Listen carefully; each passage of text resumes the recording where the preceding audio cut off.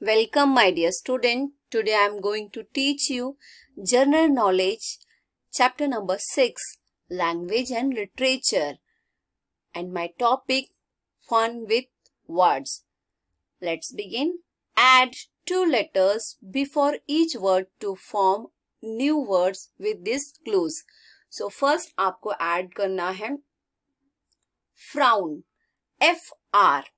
Frown, a special expression showing anger, worried or deep thought. Then second question, beside. तो B और E आपको add करना है. Beside, that is next to or at the side of something or somebody. Third आपको add करना है extend. So यहाँ only EX आपको add करना है. Extend, the opposite of shorten. Then fourth one आपको add करना है reopen. So RE add करना है reopen, to open up again. Then fifth one DE, describe. Describe, to explain. Then six आपको लिखना है request. So RE आपको add करना है. So word हो जाएगा request. Request, to ask politely. Then 8th question, expose, EX. Expose, to show something that is hidden. Embark, so आपको add करना है EM, embark, to go on board a ship. Then last one, 10th, imply. Imply, to suggest indirectly. Then next one है fill in the blanks with the correct name of animal or birds to complete the figurative expression given below. The meaning of each expression is given in the sentence. To tackle, question number 1, to tackle any difficulty in a bold and direct manner is to take the dash by horns. So first answer है bull. Second question, if you give out a secret, you left the dash out of the bag. So question 2 का answer है cat. If you prevent other from using what you do not or cannot use yourself, you are being a dash in the manner. तो third answer है dog. Then fourth question, when a person loses a value source of income because of greed, he is said to have killed the dash that laid the golden egg. Answer, yes, goose.